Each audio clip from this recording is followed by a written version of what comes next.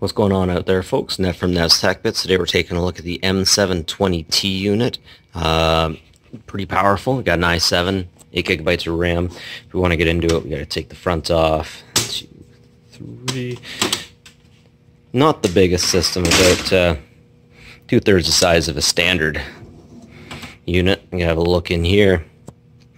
We got 2 PCI Mini, one video card slot, 4 slots for RAM, 1 stick, 8 gigs in there. Man, that power supply is super small. And you got 2 spots for 2 NVMe sticks in there. Very nice. Room to expand, especially right here. We got room for extra hard drive space. Not bad, not bad.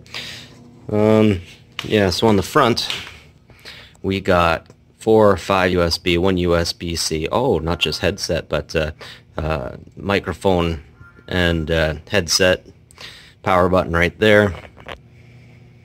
And then here on the back we have an extra 4 USB, network, 2 display, VGA, and serial. I love to see that serial, man. I'll never get sad of seeing that serial. And here you can see we got 12 cores, i7 at 3.2 gigahertz. And an Intel UHD Graphics 630. That's not great, but it's not the worst thing either, right? And here we got the spec for that video card if anybody cares. However, since we wanted to be doing real work, real CAD, we're going to be using something we really need, the Quadro T1000. Very good, 4 gigabytes of RAM on this unit, well, memory at least, so hey, that's good stuff. That's what we need. Some pass mark, benchmark. I'll get right back to you guys when it comes to the video section. Alright, those planes are flying around pretty nicely at 45 frames per second. Not bad. Just to note, this is only with the internal video. I'll do a benchmark once I get the T1000 in there.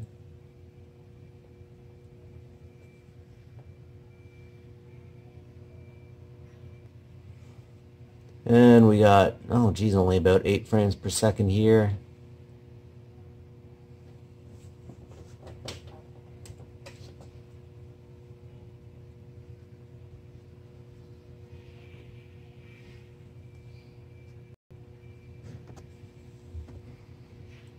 We got 24 frames per second about. Look at those jellyfish. Oh.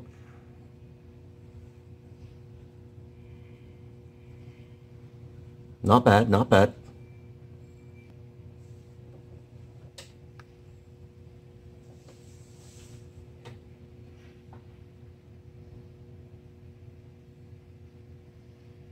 Not so bad, not so bad.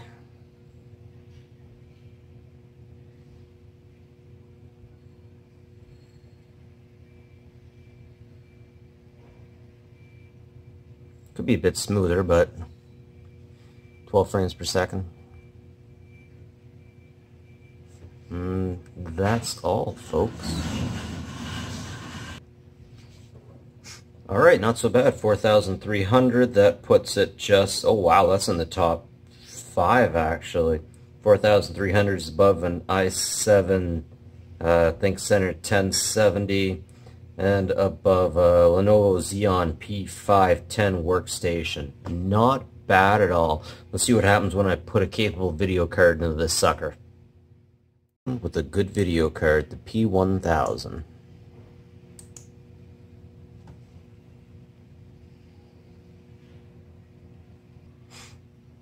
Oh, look at those planes go. That's a night and day difference there, I tell you what.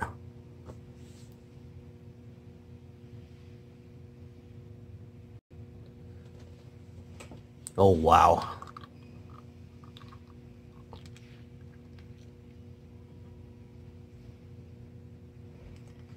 Not bad.